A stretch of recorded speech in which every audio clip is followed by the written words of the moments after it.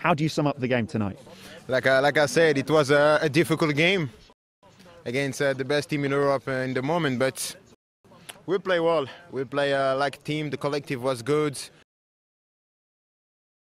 My teammate was so good, and I want to say congratulations to all the team.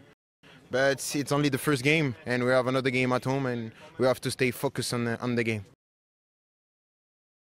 What did Mauricio Pochettino say to the players at half-time? Because the balance was already starting to swing back the other way. Yeah, after the first goal, it's true.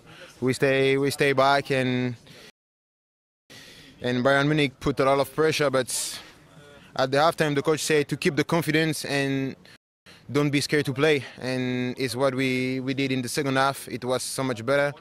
A little bit difficult in the first 15 minutes of the second half, and they equalized, but after we scored the last goal and we keep the result. There's always a lot of talk that when players go one-on-one against Manuel Neuer, they sometimes get afraid. What goes through your mind? I love to play against the best player in the world, and Manuel Neuer is one of the best keeper in the history of the game. And no, I don't have any pressure. We play in the final against him. We didn't score,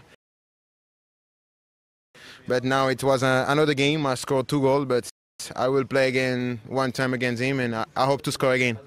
And happier to score 2 against him then. Thank you. Good night. Thank you.